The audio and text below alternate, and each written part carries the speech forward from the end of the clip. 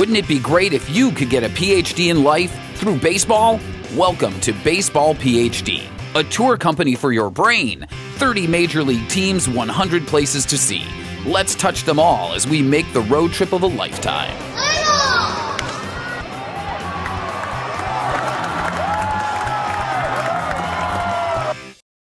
Welcome to Baseball PhD. We have Professor Bruce Bukiet from the New Jersey Institute of Technology. Welcome. Well, thank you so much for having me. It's great to be here.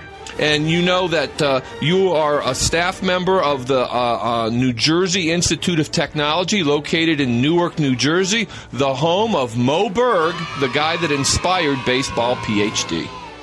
That's right. I'm an associate professor of mathematical sciences, and I'm an associate dean in the College of Science and Liberal Arts here in Newark. And Newark has a tremendous baseball history going back more than 100 years, I believe.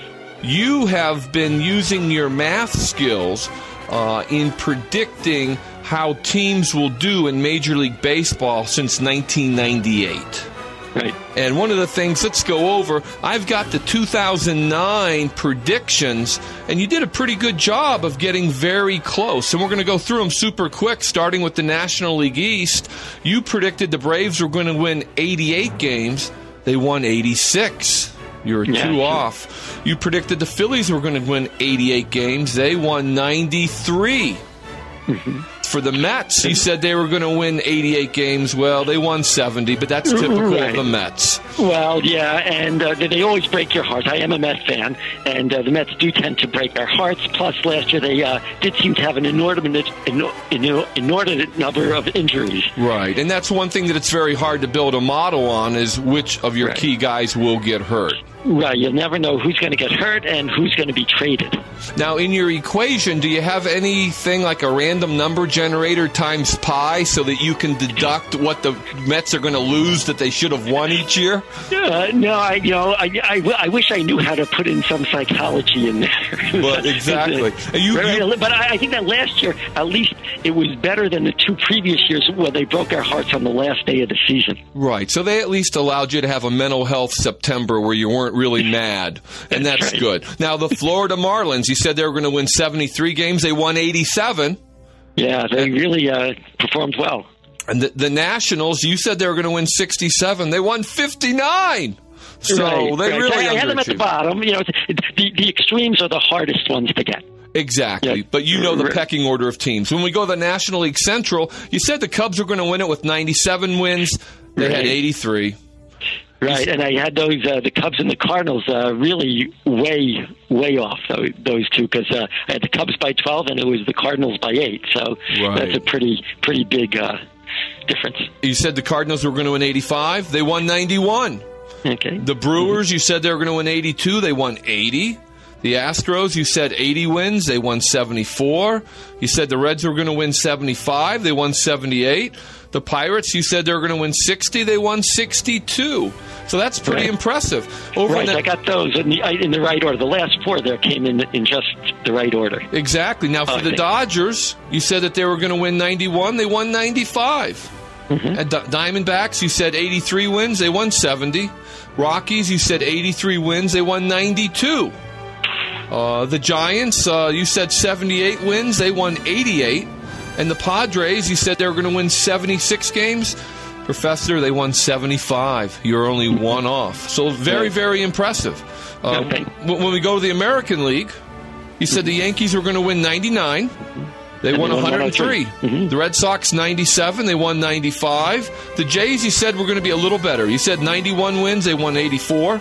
The Blue Jays, you said 83 wins. They won 75. And the Orioles, you said 68 wins. They won 64. So you're very close. I've heard in previous podcasts for other websites that you try to have a margin of error of about 6 games. Right. If all my numbers are right, and I have exactly how each player is going to perform during the season, then you should expect an error of about 6 games. Because if you flip the coin, let's say you have a 50-50 chance of getting heads or tails, you flip it 162 times, the most likely outcome is 81 and 81. Right. But on average, you would be off by about 6.5 heads or tails from 81 and 81. So even if everything is just right, you should expect to be off by 6.5. Right. Now, when we go to the American League Central, I mean, I'm standing here right now in Cleveland, Ohio. You had predicted that my mighty Indians were going to win 88 games. And shouldn't it have been that way? And they won 65. But, they had a fire sale. They didn't let Cliff Lee stay around and all that. And those are things that you just can't predict. Right. With math. You can't even visualize the owner of the Indians getting in an argument with his wife in August saying, trim payroll, I want to go to Italy. The Twins. The wife thing just isn't in the model. It's not in the model. The Twins, he said, were going to win 83. They won 87. The White Sox, he said they were going to win 79. They won 79. All right. Tigers, you said 78. They won 86. And the Royals, you said 71, they won 65. So, and then lastly, the American League West. You said that the Mighty Angels were going to win 92 games. They won 97. You said the Rangers were going to win 71. They won 87. Mm-hmm. You predicted 71 wins for the A's. The A's won 75. And the Mariners, you predicted 65 wins, and they won 85. Right, so they really overperformed, right? You picked 4 out of the 6 division winners. Let's talk about 2010. Let's start in the National League East, and you predict that the Phillies are going to win with 90 wins this year. Right, but it's going to be very tight. Phillies and Atlanta. Now let's move to the National League Central. Who do you have for winning the National League Central? Well, I have the St. Louis Cards as the team with the best record in the National League with 91 wins. We'll see if they repeat from last year's performance. And then you've got Chicago at 86 wins, Milwaukee at 78, Cincinnati at 74, Houston at 73, and Pittsburgh at 66. The worst team in baseball. The worst record in baseball, I should say. Wow. So, you predict that Pittsburgh will be worse than the Nationals this year. That's right. All right, now let's go west. Let's cross the Mississippi and go to the National League West. And you predict which team will win the National League West.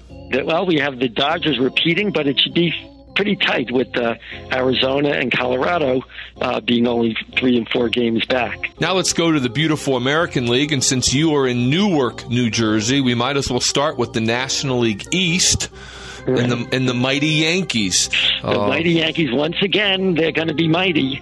As a Met fan, it's hard for me to say that, but that's the players that they have really have the ability to win 103 games. It's always a little tricky with such a good team because sometimes they lose focus, especially at the beginning of the season. Last year, I believe it was, they weren't so strong at the beginning. So often the numbers come out a little high, typically, on the Yankees. So you've got the Yankees down for 103 wins, and then in second place in that division, Tampa Bay with 93. Bay, right? It should be really tight between the Tampa Bay Rays and the Boston Red Sox. So now let's go to the American League Central, and you're predicting that the Minnesota Twins, as they break in target field this year, they're going to have a spring in their step, and they're going to win 92 games. 92. It won't be the tie that they had last year. And the White Sox, they'll finish second with 85 wins. Mm-hmm. The Tigers at 74. Right. The Kansas City Royals at 72. Right, climbing out of the cellar. And my Cleveland Indians at 67. Yep. Well, we'll see if I'm closer this year. Last year, I predicted them to be in first, and they came in close to last, and this year looks like they might actually succeed at that. So lastly, rounding third and heading home, let's go to the American League West, the only division with just 4 teams. And you predict. I predict a really tight race, and I have the Texas Rangers actually winning by a game. Wow. Over the Oakland A's. And then the Angels, which is, the strong team typically in that division lately, 2 games back at 80. So really, those teams are so close, way too close to call. Even Seattle at 77 is within our 6 games. So by far, that'll be the most competitive division to watch for the 2010 season. Right. So that whole division and the National League East should have a nice battle at the top. And the National League West should also have a nice battle. But the American League West, I think that'll be a nail-biter. Thank you very much for being on Baseball PhD. Thank you very much for having me, and may the power of math be with you.